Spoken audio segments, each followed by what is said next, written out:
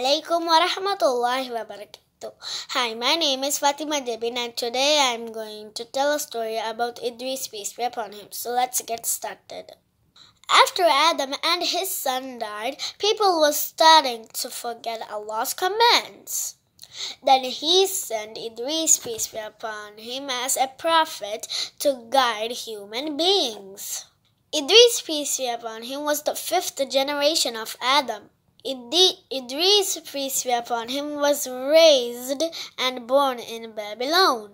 He called his people to go back for the forefathers' religion, but only a few of them listened.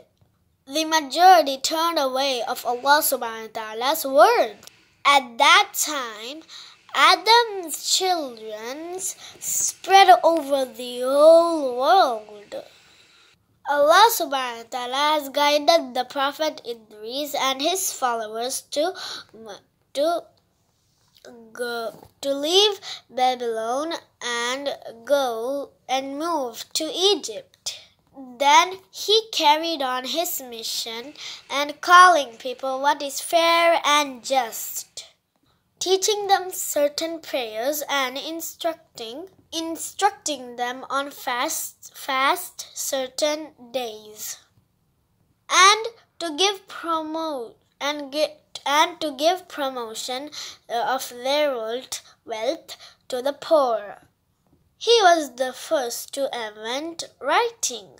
This is the end of the story. Inshallah, in the next beautiful story, we will hear another story about another prophet.